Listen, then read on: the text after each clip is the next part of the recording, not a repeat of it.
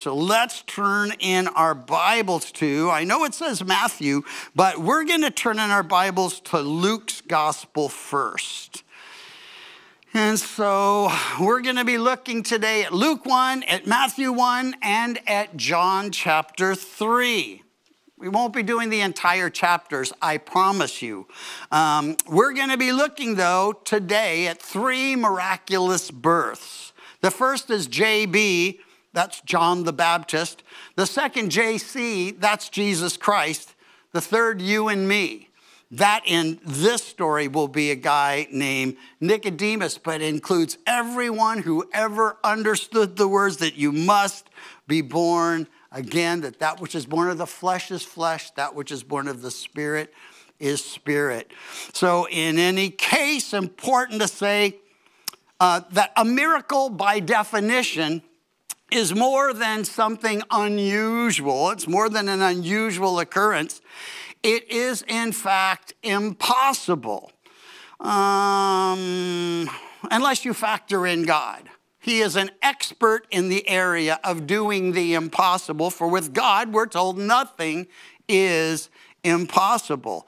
So for those who don't believe in God, it's always like, well, bad fortune or good fortune, bad luck or good luck. But the reality is, the Bible is filled with hundreds and hundreds of miracles, actual miracles, things that were there no God, well, there would be no miracle. And the first, of course, is creation itself, because God just said, hey, let there be, and there was. So anybody who thinks that someone else might be God or that they might someday be a God promoted by some religious systems.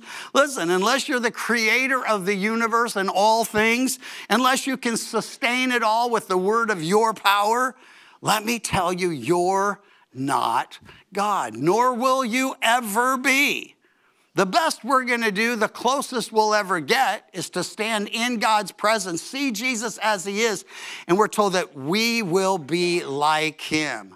But it doesn't mean we become little gods, not even God's small g. Those are the gods of man's imagination or the foolish ideas of men. So in any case, actual miracles, they all began, at least in our understanding, with creation. There was a creation of a perfect world. Imagine that. And then there were the first and only 2 humans besides Jesus. So there have only been 3 perfect humans, and only 2 will fail to stay perfect. Jesus was tempted in all ways, yet without sin. Jesus did always those things that pleased the Father. So actual miracles, they happen every day. But they're not just coincidences. They're not just good or bad fortune. They're either miracles of God or they're just delusions of men. Now, we're looking at 3 stories today where people very much like, but not exactly like us, experienced radical life-changing miracles. The first we find in Luke 1. I know the bulletin said we're in Matthew 1. We are going over there, and then we'll spend a little time in John 3 as well. So let's pick up here in Luke 1, verse 5. This is what we read. There was in the days of Herod, the king of Judea, a certain priest named Zacharias of the division of Abijah. His wife was of the daughters of Aaron, and her name was Elizabeth, and they were both righteous before God, walking in all the commandments and ordinances of the Lord blameless. But they had no child because Elizabeth was barren, and they were both well advanced in years. I've learned, and you've probably noticed as well if you are a Bible student and if you've been in the Word and through the Word multiple times, that God often puts people in or waits until they find themselves in an impossible situation to show what he can do, to show what he intended from the very beginning. So for this couple, it's important to know in that day and in that culture, failure to procreate, to have a son or a daughter, well, it brought shame and pain to both of them, but especially to the woman. Every woman in that day, in Jesus' day, wanted to bear a child and wanted a male child. Why? Because they knew in Israel, from prophecies in the Old Testament, that the time was at hand, that Messiah had to be coming and coming soon. So not only were they praying for a child, they were praying to be the mother of that child. Well, in any case, we continue on, verse 8. So it was while he was serving as priest before God in the order of his division, according to the custom of the priesthood, his lot fell to burn incense when he went into the temple of the Lord. And the whole multitude of the people was praying outside at the hour of incense. This was a once in a time and a lifetime opportunity for Zacharias. He'd been a priest his whole life, but because there were so many, and well, only one is going to go in and do this thing each time it comes around, well, he had to be just so elated and excited. But something happens as he's there inside, just doing the task that God had called him to, just ministering in the way that God had prepared him for. An angel of the Lord appeared to him. There in verse 11, standing at the right side of the altar of incense. And when Zacharias saw him, he was troubled and fear fell upon him. But the angel said to him, "Do not be afraid, Zacharias." This is the most common, by the way, response of people when angels appeared. And there are different kinds of angels. There are messenger angels, there are warrior angels. And since they all look like angels, whatever that looks like, we don't know. But what the bottom line is that these were fearful experiences.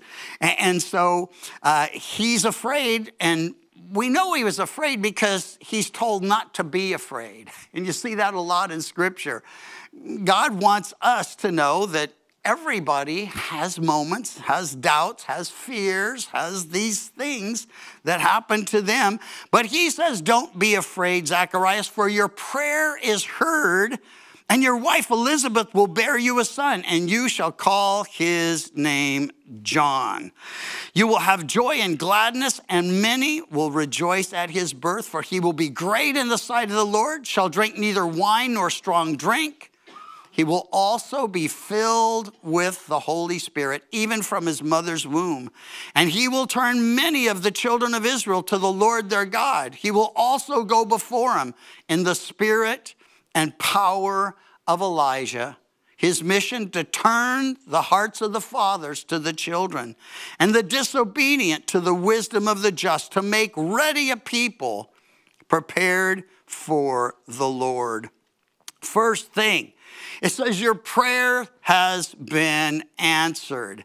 Now, I find that interesting because at this point, we're told that they're well advanced in years, beyond the childbearing years for her. And while men can often produce children longer, not forever apparently. But the bottom line is he'd been praying. It's my thought. I'm not saying thus says the Lord, just saying. He may have stopped praying this prayer 10 years earlier or 20 years earlier, or he could have been praying it that day. It's important to know, though, when we pray, God always hears our prayers, and he always answers our prayers. He doesn't always do it on our timetable, because ordinarily when I'm praying, it's because something's happening, and I'm looking for an answer, and I'd like it quick. Although it's why we're told not to pray for patience, not in the Bible, just by wise people who've read the Bible. Why? Because the way you get patience is through trials. So what you're really saying, Lord, put me in a trial, because I really want some patience. Truth be told, we're like, I want patience and I want it now. Well, it's never going to happen that way. So anyway, he's praying, the angel appears and he says, hey, good news. Your prayers heard, and you're going to have a child. And well, it just had to be mind-blowing to him.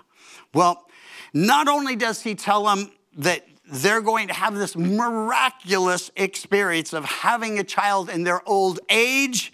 And listen, if you're older, you're probably thinking, yeah, it would be a miracle, but that would be the beginning of a whole different set of trials. Because raising kids when you're young or when you're middle-aged, that's something. Raising kids when you're, well, beyond those ages, well, that's what they're going to be dealing with. We're told that Zach's given the miraculous nature of John's birth. And so he tells them that the Spirit's going to come upon him and such. And then, of course, his name, John, his sanctification, he's not to do this and not to drink that or not to have this. And then his power, it will be the power of the Holy Spirit. This is oh so important because in all three stories that we'll consider today, the work is the work of the Holy Spirit. The power is the power of the Holy Spirit. So he'll be filled with the Spirit, we're told, even from his mother's womb. And then we know his mission. And that's important as well, so that nothing's left to chance here. God waits till they can't have a child, and then he gives them a child so they'll know this child is a gift of God. And by the way, every child is a gift of God. The difference is they knew it because they knew there was no way this could happen naturally. So every child, and especially this child, has a plan and a purpose. And so God has all that. The mission he has for you, he's already laid it out. He's already planned it out. He's purposed it all. All we have to do is say, Lord, what do you want me to do? And then we have to walk in obedience and rely on his power. Well, in any case, Zacharias has a question, and his question begins with the word how. We're going to see that happens in each of the three stories. That the first thing that comes to mind when God says he's about to do something impossible is, how's that going to work exactly, right? So he says, how shall I know this? How will I experience this? Verse 18, for I'm an old man, and my wife is well advanced in years. And the angel answered and said to him, I am Gabriel, who stands in the presence of God, and was sent to speak to you and bring you these glad tidings. But behold, you will be mute and not able to speak until the day these things take place, because you did not believe my words, which will be fulfilled in their own time. There's always consequence of sin, and when he says how, he's actually expressing a doubt, his doubt, that such a thing can even happen. And there's an irony in this because elderly people in the Old Testament, Abe and Sarah come to mind. I think he was 100 and she was 90 when they had their first promised child. So it's not like they never heard of anything like this. It's just they never thought anything like this could happen to them. And we get that. We know God can do anything. Nothing's too hard for the Lord, but we don't expect him to do just anything or that one thing that we really need him to do. Now, it's interesting that he actually is muted. And so we know what mute is because we have a button to do that today on our phones and such.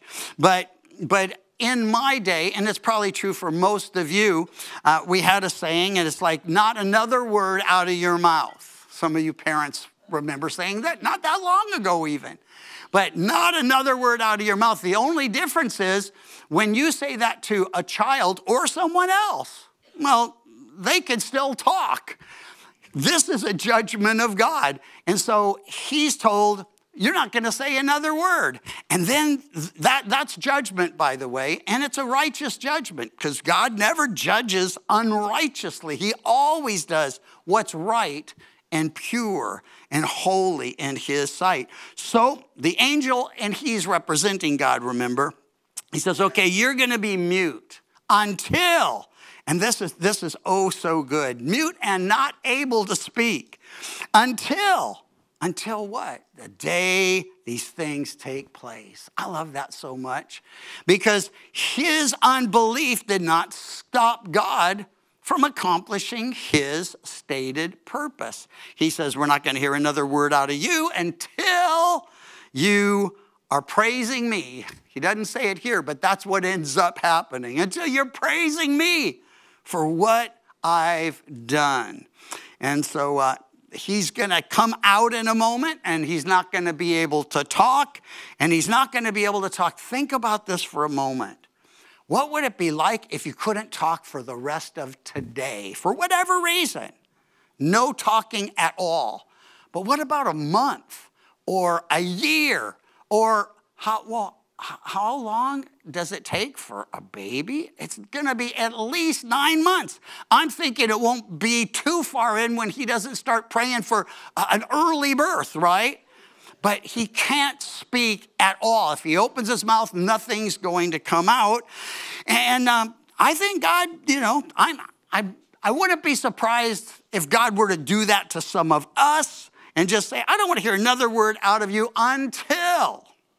And again, I love that word because it reminds us again and again and again, he always does what he says he's going to do. So the judgments because of unbelief, the fulfillment of the promises because God keeps all his promises. And then we find in verse 21, the people waited outside and they waited for Zacharias and marveled that he lingered so long in the temple. But when he came out, he could not speak to them. They perceived he'd seen a vision in the temple, for he beckoned to them and remained speechless. So it's charades now. He comes out and he's like, well, all of the stuff that he would have, none of this is going to work. And so another thing happens is when he gets home and needs to tell his wife, well, that's going to be a problem too. But somehow he gets the message over that, hey, we're going to have a baby. Maybe he just had a goofy grin on his face, There's no way to know, but he could have just had that gleam in his eye. And she's like, I haven't seen that in 10 years. What's up? Anyway, as soon as it was, we read in verse 23, as soon as the days of his service were completed, he departed to his own house. And after those days, his wife Elizabeth conceived, and she hid herself 5 months, saying, thus the Lord has dealt with me in the days when he looked on me to take away my reproach among people. See, there's that shame, that suffering of being unable to do something that, well, everybody else seemed to be able. And for God's purposes, he had withheld this blessing to make a point. And I want to be sure to say, he may be withholding something from you. Probably not that, but even that could be the case. If that's happening and well, everybody else but not us, there's a reason. And when you discover it, it's going to be as radical as this is. It's going to be something beyond your imagination, beyond your hoping or dreaming or praying or planning. Well, our second miraculous birth follows on the heels, and we'll stay here in Luke for a moment, and then we'll jump over to Matthew.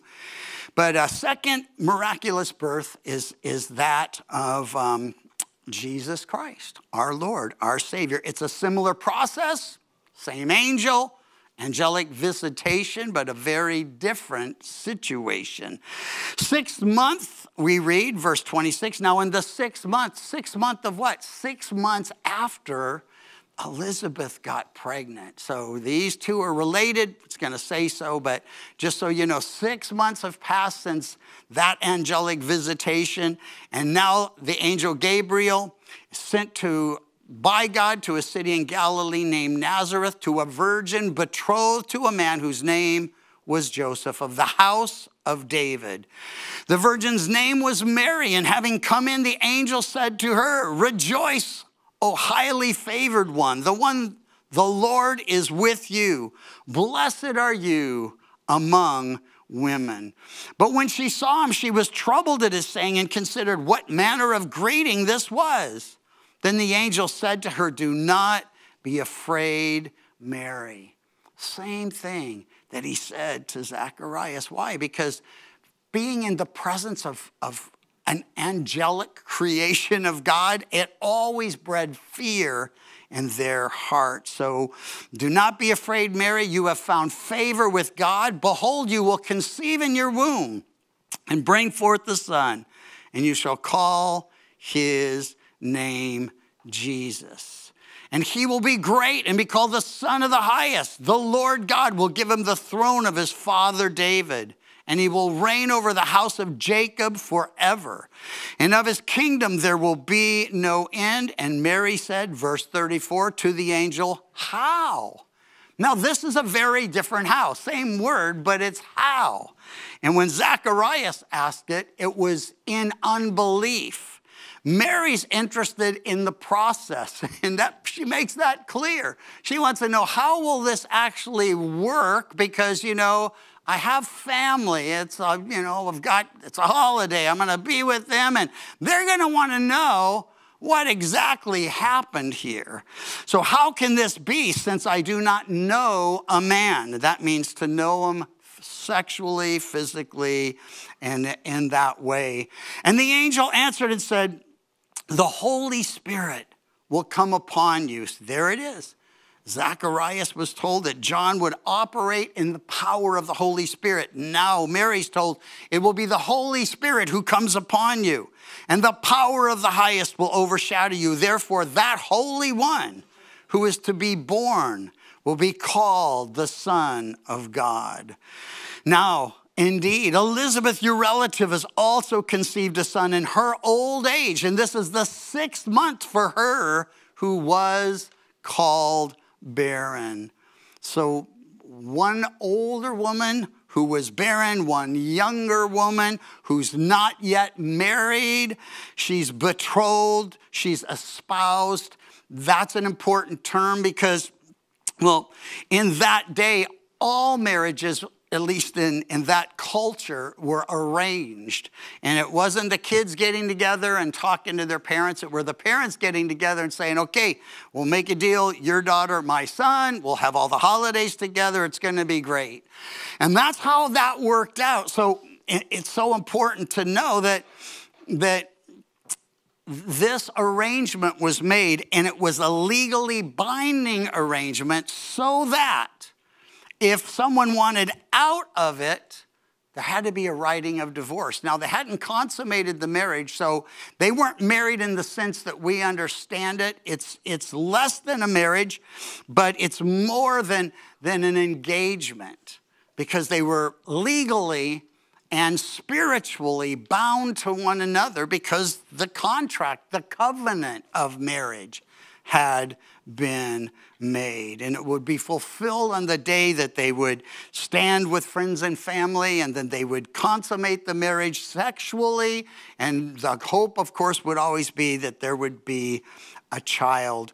And so he says, the Holy Spirit will come upon you. The power of the highest will overshadow you. Therefore, that Holy One who is to be born will be called the Son of God. Elsewhere, the only begotten Son of God. We are sons and daughters of God by adoption and by the new birth. Jesus was the only Son of God that was that inherently. He was with the Father. He was like the Father. They were both God, God the Father, God the Son, God the Holy Spirit, until he came, emptying himself, became one of us. But he entered this world through childbirth, so there's no experience that we could ever have that he hadn't experienced. Even temptation, and the worst of it, it says he was tempted in all ways, yet without sin. He was tempted in all ways, but he did always those things that pleased the Father. So, for with God, verse 37, nothing will be impossible. That's one you want to memorize. It's short, Verse 37, with God nothing will be impossible. He is the God of impossibilities. When we get to the end of our resources and we cry out saying, I give up, I can never do this, he jumps in because he was waiting to hear that the whole time. I can't do it. I'll never make it. This will never work out. Then God just steps in, for with him nothing is impossible. Now you may be in, at least in your life and in your understanding, an impossible situation today. If that's the case, know this: God isn't surprised by it. He may not have put you in it. You might have just made some decisions that led you down a road you never should have gone down, and now you find yourself kind of trapped. Know this: God is still faithful to his every promise. He will show up. Pray, seek him, trust him, because he is the God of the impossible. So all that brings us to this. He decided, and this is so important, I almost jumped ahead. We don't want to do that today. Verse 19 says, Joseph, her husband, being a just man and not wanting to make her a public example, was minded to put her away secretly. So I think I read to you that before they came together, that word before is important because it suggests something that will be confirmed later.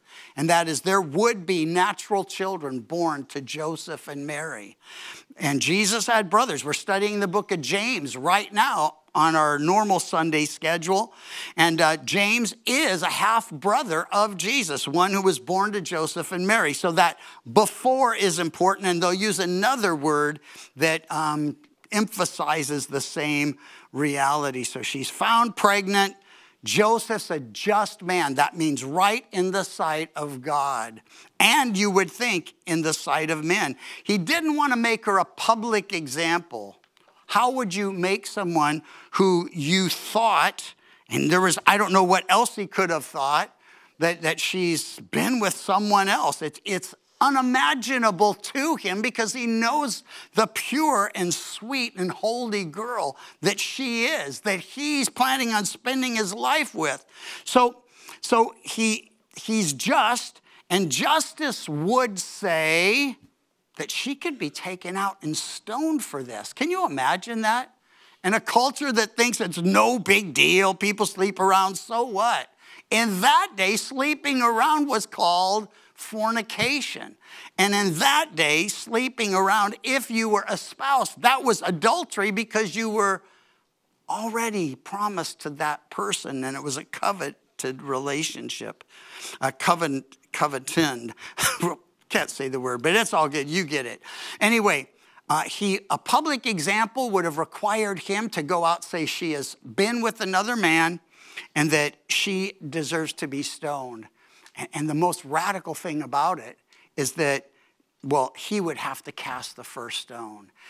And while he certainly could not understand how this could be, he loved her far too much to make a public example of her. So he minded to put her away secretly. Those words translate our word for divorce. And so he was going to write her a certificate of divorce, and she was going to go and have the baby somewhere else. And while he's thinking about all this, verse 20 says, behold, an angel of the Lord, that's Gabriel again, appeared to him in a dream, saying, Joseph, son of David, do not be afraid to take Mary, your wife, for that which is conceived in her is of the Holy Spirit. There it is again, the work of the Spirit of God, doing what can never happen in the natural, in the flesh. And she will bring forth the son, and you shall call his name Jesus, for he will save his people from their sins. Like John, God names Jesus. And he shares his mission, the most important mission in all of human history. He will save his people from their sins. He tells us who will, speaks to the certainty of that reality. It says he will save, that's his mission.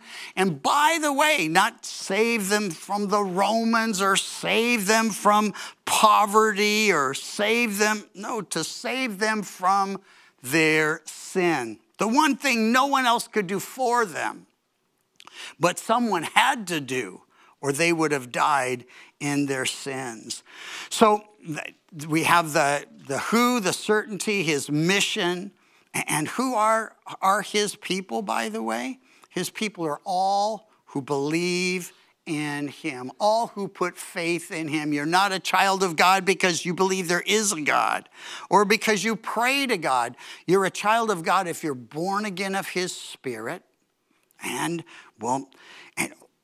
you're a child of God if you're adopted into his family. And he does both when we confess him as Lord and Savior and give our lives to him. So in any case, he will save his people from their sin. Other blessings will flow from that first reality, but they will never be ours apart from him forgiving, freeing, cleansing, and beginning a transformation that ends when we stand before him at his very throne in glory. We see him as he is. We will be like him, as I already mentioned, not small gods or God small g. We will be like him in that we will be holy in heart and mind and thought and deed. We will be perfect because we'll never have a sinful thought or never have to say, please forgive me for those words or those actions. So in any case, all of this brings us to this. All this, verse 22, is done that it might be fulfilled, which was spoken by the Lord through the prophet, saying, the virgin shall be with child and bear a son, and they shall call his name Emmanuel, which is translated God with us. It's so important. We've been studying Genesis, Exodus, Leviticus, Numbers, and now Deuteronomy. And one of the things that set Israel apart from all the nations is that God was with them. Before he gave them the law, he was with them. After he gave them the law, he was with them. And so we have that same reality, only it's way more radical for us. Why? Because while he was with them, he has taken up residence in us in the person of the Holy Spirit. If you're a Christian, a born-again Christian, born again of his Spirit, the Spirit of the true and living God lives in you. The same Spirit, we're told, that raised Jesus from the dead and dwells every one of you. And if not, you're not like on some path and someday maybe this or that. You're born again of the Spirit, or you're dead in trespasses and sin. And if you're dead in trespasses and sin and you realize that today could be the day that you open your heart to him, that you confess your need for him and for his forgiveness, that you find life everlasting in Christ Jesus. So all this done that it might be fulfilled, spoken of through the prophet. I read it, but I want to read it and keep the context going. Behold, the virgin shall be with the child, bear a son. They'll call his name Emmanuel, which is translated God with us. He was the only begotten of the Father, full of grace and truth. Then Joseph, being aroused from sleep, did as the angel of the Lord commanded him, and took to him his wife, and did not know her till. That word till is important because earlier on he had suggested that there would be other children. Now it's saying flat out, he didn't have that relationship with her physically until she'd brought forth her firstborn son, and they called his name Jesus. Well, our third and final miraculous birth actually involves millions and millions of sinners saved by grace. And it's John 3, so go over there with me, and it will be the last move we make. I made it about as easy as you could get, right? A little Luke, a little Matthew, a little John. Mark's probably saying, hey, what about me? But anyway, John chapter 3, perhaps one of the most familiar and needs to be chapters in John's gospel, though every chapter is so radical to read and comprehend and deal with. John 3 records the story, and we have little time left. I'll summarize some of it, but you must read it all later. I encourage you, I implore you, read all of Matthew's teaching related to, it's all grouped together, teaching related to the birth of Christ. And then do the same in Luke. And then we're in John 3 because this is somebody who you would think would have understood all these things. Turns out he didn't understand it at all. And so Nicodemus, ruler of the Jews, he comes to Jesus with questions. And his first question is this. He says, we know you're a teacher come from God, for no one can do these signs that you do unless God is with him. And we'll pick up in John 3:3 as far as reading here. But important to say that John picks 7 signs out of the many, and a sign is meant to point to something else. When you're going down the street and you see a stop sign, that's telling you it's time to stop. When you see a sign and it's got a curvy thing, or it's showing you there's a drop off ahead, that sign is meant for your good.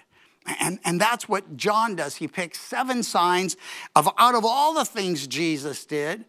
And I'll share them with you sometime, but not today. You can look them up. They're all there. And there are hundreds, by the way, of miracles in Scripture.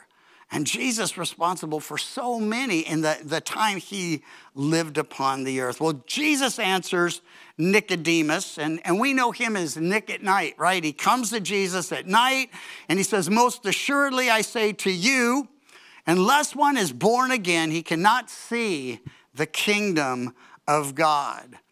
So what's he saying? That you and you and you and you and you and you and everybody you know or ever will know, everyone who knows you, they must be born of the Spirit. And so, or he says, you will die in your sins. Can't see the kingdom of God. Must be born from above. So Nicodemus uses the same word that was used earlier by John and then Zacharias, and the same word used by Mary.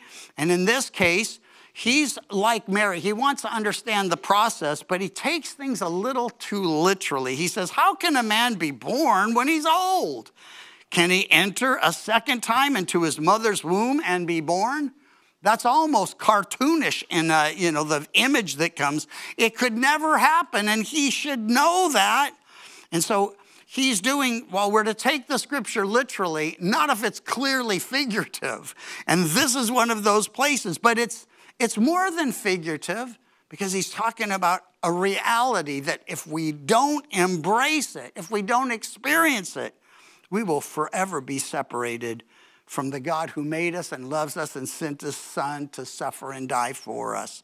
Jesus answered, most assuredly I say to you, unless one is born of water and the Spirit, he cannot enter the kingdom of God. Some read this and don't read on, and they're like, well, born of water, that must be baptism. No, baptism is something you do as a public testimony that something's happened to you. And so born of water, he's going to clarify this, but I'm just bringing it to your attention. It's talking about a physical birth, a natural birth. And that's something every person here and every person you know has experienced. So that which is born of, unless one's born of water and the Spirit. Why the Spirit?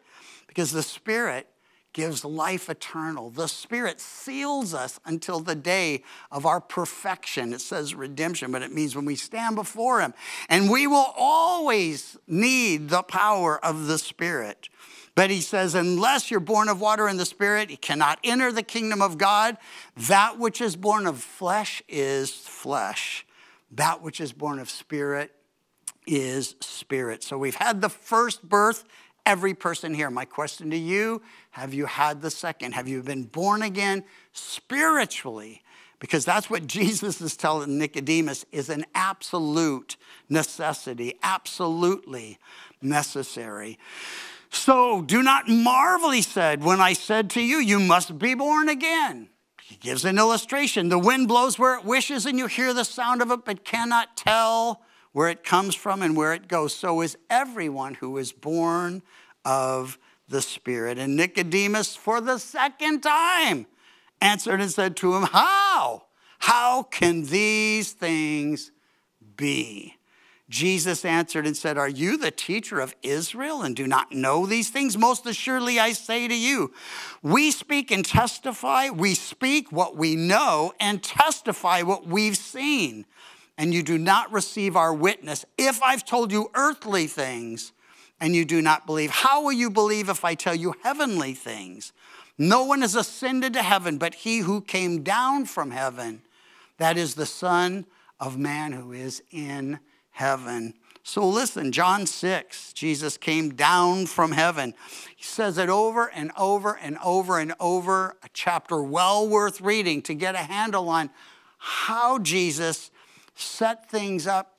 Well, the Father set things up and Jesus concurred and the Holy Spirit participated, but he had to come down in order to make all this happen. He had to be born of a virgin for all of this to happen. And then he says, taking us back to the Old Testament and to a time where God's people did something that, well, they were professionals at this. They weren't amateurs at all. They murmured and complained continuously. They found themselves thirsty. They murmured against Moses and God. They were hungry. They murmured against Moses and God. Whatever went wrong, they blamed Moses and they blamed God. And so at one point, for one particular sin that was grievous in the sight of God, he sent serpents among them, and the serpents were biting them, and they were dying.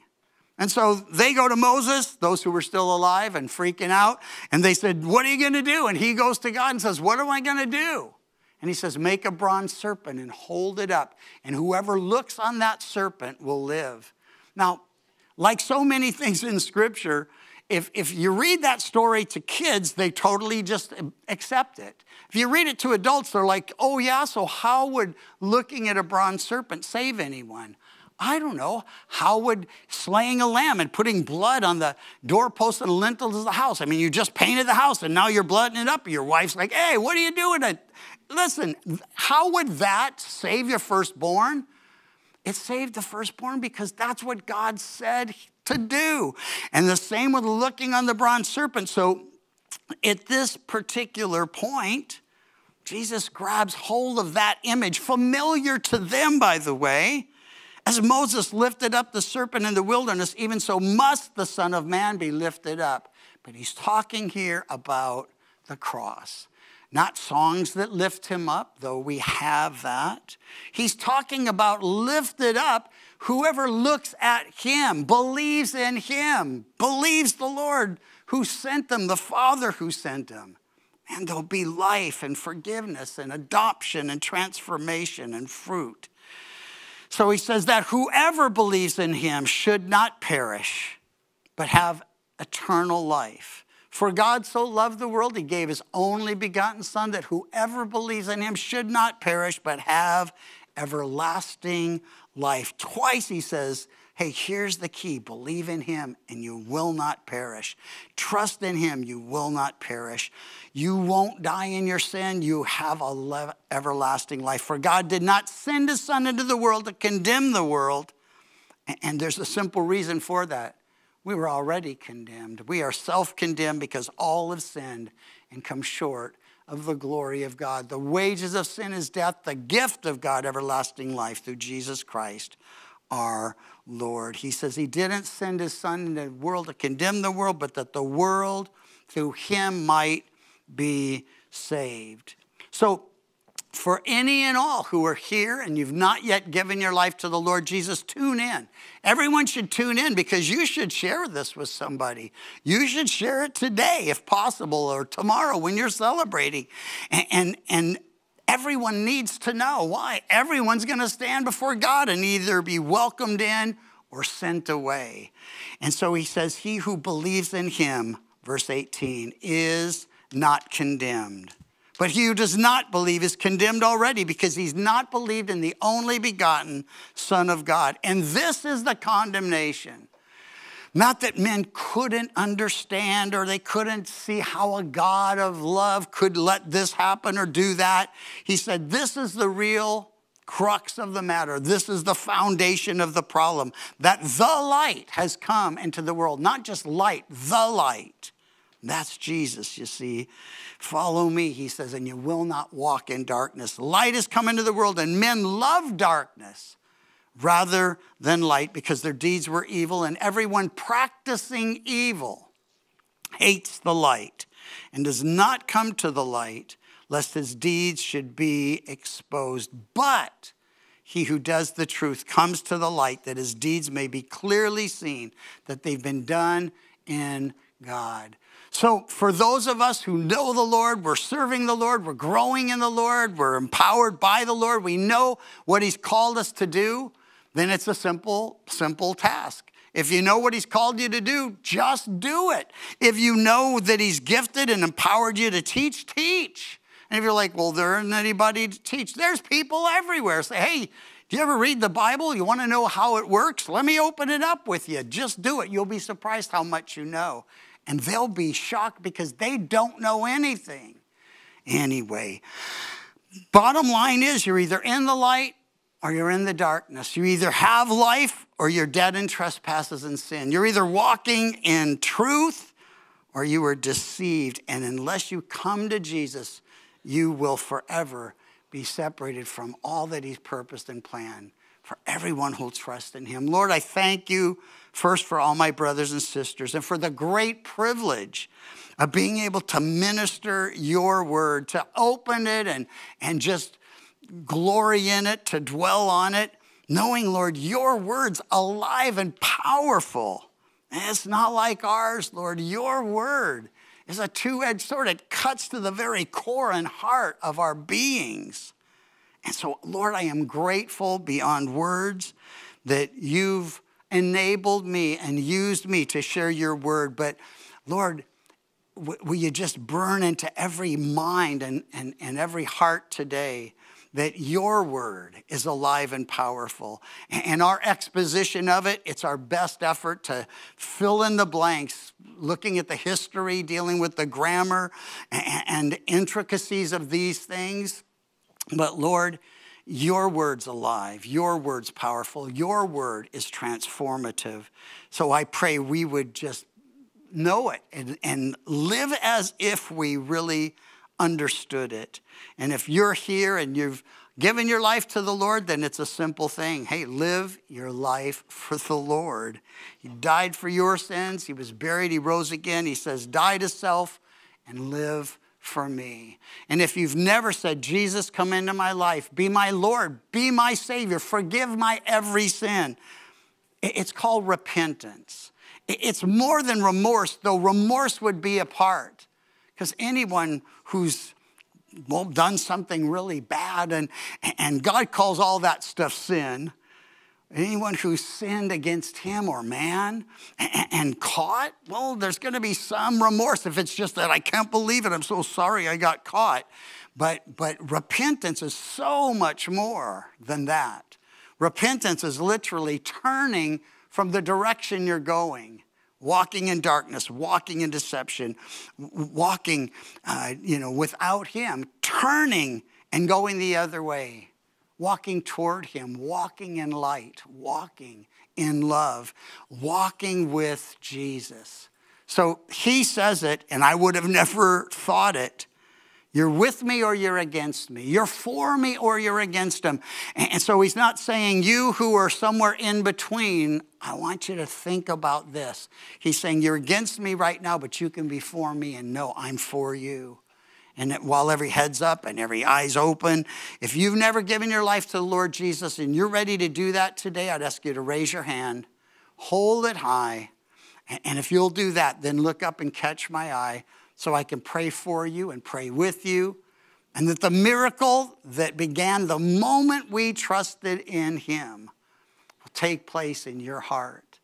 You will literally be transformed from the kingdom of darkness to the kingdom of light. You will be sealed with the Holy Spirit of promise. And he will begin a work in you, the work he's always planned for you to do. Anyone this hour, anyone this service, if so, let me see that hand. And we'll pray together. Maybe you're logged on. Maybe you're listening in. Maybe you're sitting there right now thinking, man, if I do it, it's like, what am I going to say to people? And how's it going to work? Or maybe I'm too sinful. Or maybe I'm not bad as this guy seems to think I am. No, listen, no one's too sinful and no one's, better than, really, when we stand before God, it's just sinners. He doesn't see degrees of sin. He sees sinners and saints. And you either are a saint because you've given your life to him, or you ain't, and you're dead in trespasses and sin. So just another moment to make a decision and understand, no decision is a no decision. But you can say yes to Jesus right here, right now. And I've been waiting because I'm convinced there are some of you that you really in your heart want to do that very thing. Anyone this hour, anyone this service.